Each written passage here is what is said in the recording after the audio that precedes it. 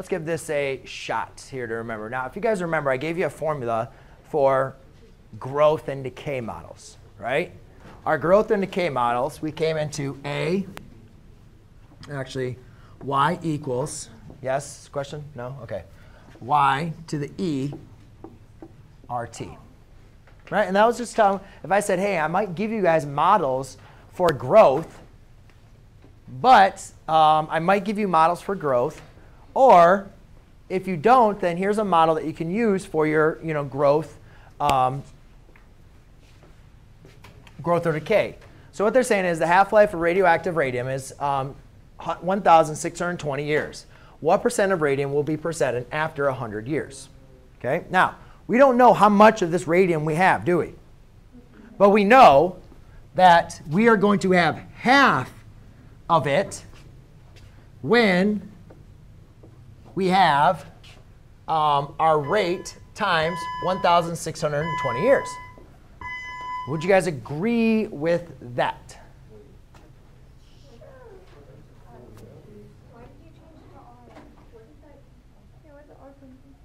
Huh? R is your rate. We don't know what it's decreasing from. Oh, OK. All right. Sorry. I was leaving R for your radium. Yes, the question? Sorry. OK. A is your initial amount, right? Your initial amount, you're going to have half of your initial amount after 1,620 years.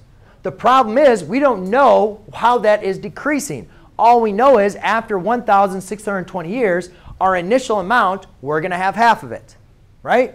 So what we need to do to be able to solve how much we're going to have in 100 years, or the percent we're going to have left in 100 years, is we need to figure out how is this radium decreasing, right? What is this rate that we are finding? So I need to solve for R. Now you say, well, I have two variables. I have an A and an R. But ladies and gentlemen, we wrote A as in 1/2 A. So if I solve, I can divide by A. So therefore, now I have 1/2 equals E to the 1,620 R. Now this is going back to problems that we did like last class period. How do you solve when you have this on both sides? You can take the natural logarithm of both sides. So I say ln of 1/2 equals ln of E. Therefore, that goes to that. So I say ln of 1/2 equals 1,620 R divided by 1,620.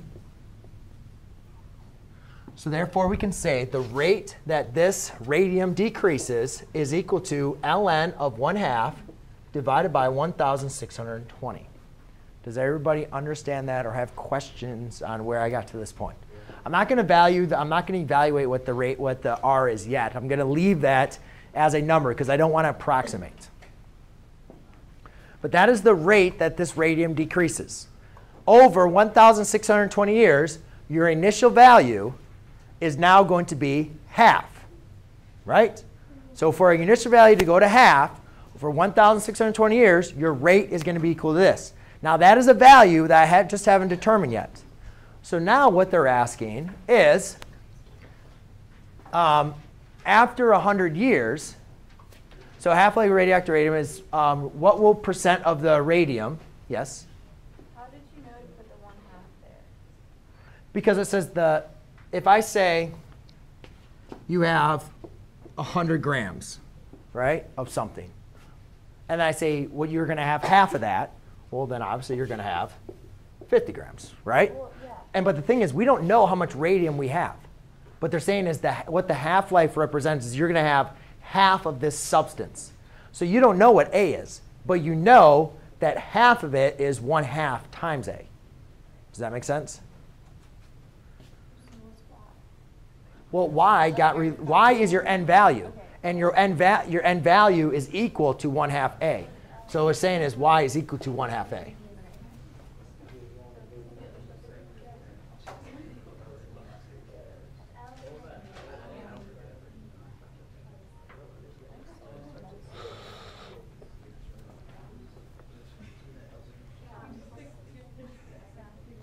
OK, so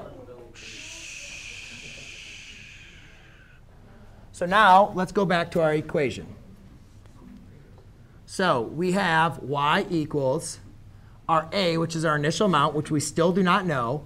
E, do we know our R though now? Yeah, R is a crazy equation, right? It's ln to the 1/2 divided by 1620 times T. So what they're asking us is, what percent of the radium will be presented after 100 years? We don't know what the end value is, and we still don't know what the present value is. All right?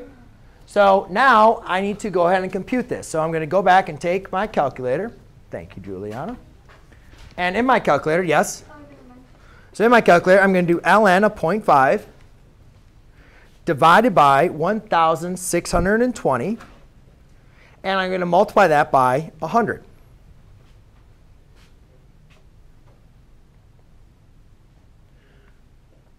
Did I do that right? ln of 1/2. Did I write my thing down?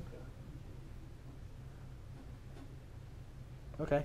Then I'm going to take my E, raise it to that answer.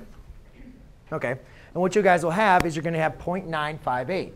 So y equals A times 0.958, or y equals 0.96 times A as I round this out. OK, so I'm just going to round that to 0.96. So what that means is, if here's your initial amount, after 100 years, you're going to multiply it by 96. So therefore, after 100 years, you're going to have 96% of the radium left. So if it takes 1,620 years for us to have half of the radium, after 100 years, we're only going to have 96% left of the radium. OK? Yes?